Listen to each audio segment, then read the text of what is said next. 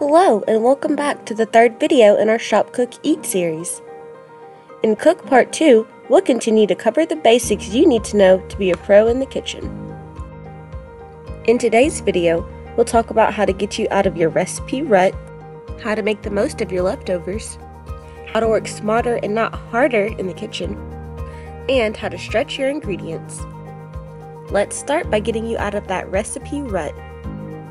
I'm sure I'm not the only person who finds themselves cooking the same things again and again. If you need to get out of your recipe rut too, there are several ways to get you inspired. Check your local newspaper. Sometimes they share different recipes, and it may give you new ideas to use in-season fruits and vegetables. You can also reach out to your family and friends, see what they've been making lately, or if they've tried anything new, and you can share your new favorites with them too.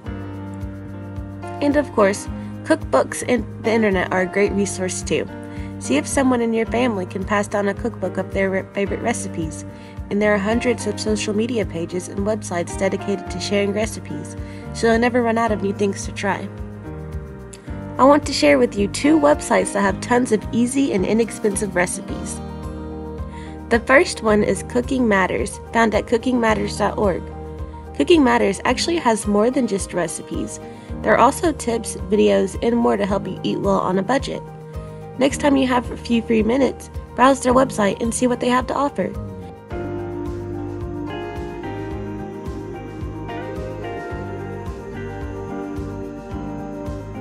But today, I want to show you their recipes. As you can see, there are tons of options for you to choose from, and most of the recipes use common ingredients that you may already have on hand. They also have a filter for you to browse through certain types of recipes. For example, if you're looking for something kid-friendly or something that can be made in 30 minutes, just select what you're looking for and hit apply.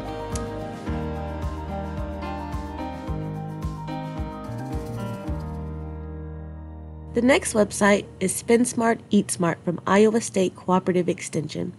This is another great resource that goes beyond just recipes. You can create a food budget if you don't already have one, or use their meal planning guide to help your weekly meal plan.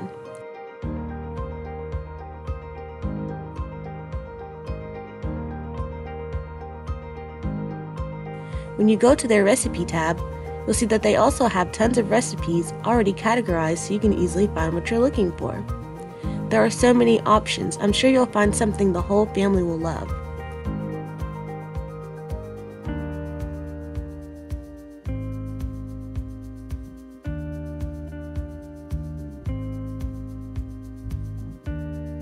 And if you want to see how the recipe is made before you make it, they've got you covered.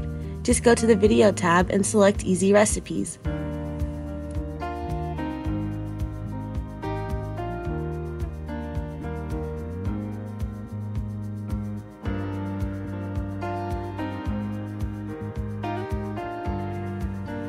And speaking of easy recipes, they're exactly what you need for those busy weeknights, because the last thing you need after a busy day is a long evening in the kitchen.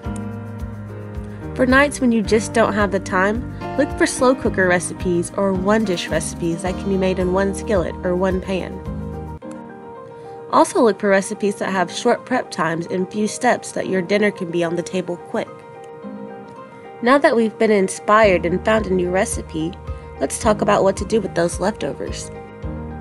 Don't let your leftovers sit in the back of the fridge until it's time to toss them out. Watch this short video to learn how to get the most out of your leftovers.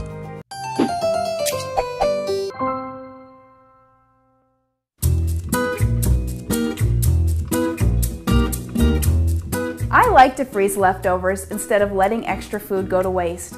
I can include them in soup, casseroles, and sandwiches for another meal. This is an easy process, but you need to use the right methods and materials to keep food looking and tasting good. Almost any food can be safely frozen, with some exceptions, like fresh greens. And freezing leftovers is especially useful if you want to double recipes and save half for another meal. This is a great way to always have family favorites available. The reason I want to freeze leftovers properly is to prevent freezer burn and drying out. This will also help preserve the flavor, texture, and color of the food. Some common wrapping methods you can use are plastic freezer bags, foil, or freezer paper. You can package leftovers however you'd like to use them, such as a single serving for a lunch or enough for a family meal. For individual servings of meat, layer freezer paper between portions for easier thawing. Plastic freezer bags can be used, but you want to make sure to remove as much air as possible for the best quality. Be sure you use bags labeled for freezing. These are heavier than food storage bags. If you have something like a soup or casserole you would like to save, then some plastic or glass containers or freezer bags work well. No matter which method you use, make sure you label and date all your leftovers and use them within 3 or 4 months. There are a few food safety tips to keep in mind as you freeze leftovers.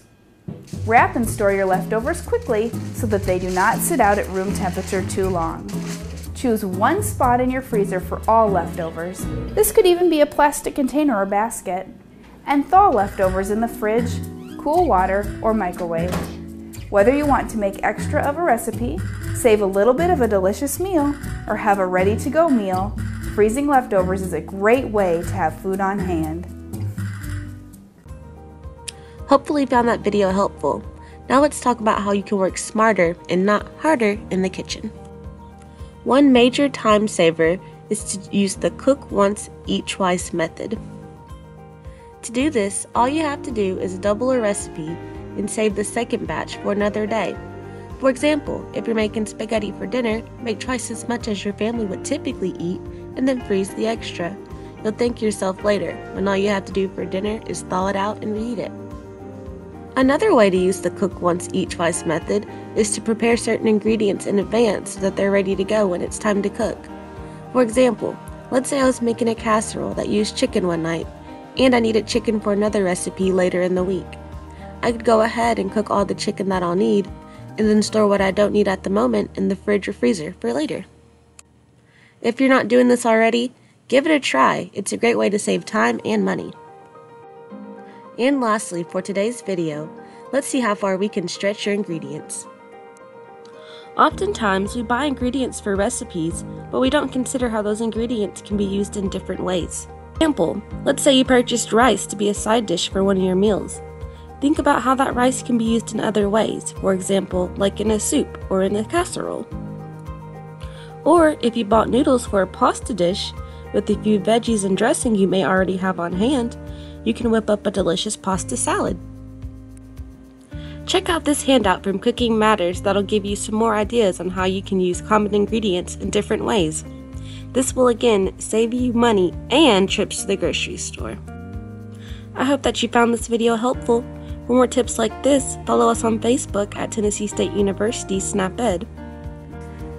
And if you'd like to learn more about how you can shop, cook, and eat within your budget, contact the program assistant or agent in your county. Thank you so much for watching this video, and I'll see you next time. Stay safe.